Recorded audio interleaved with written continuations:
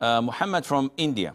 Sheikh, when washing body parts in wudu, is it enough to pour little water over the limb and rub it to the entire area, or should we pour water all over the limb? Because I take a long time in wudu pouring water over my face, arms, feet, under the feet, etc. Please clarify. Thank you. No, Akhi, when we wash our hands, we just put some water here, and then I raise my hand, and the water are dripping a little bit, and I just do this. That's it. That's one wipe.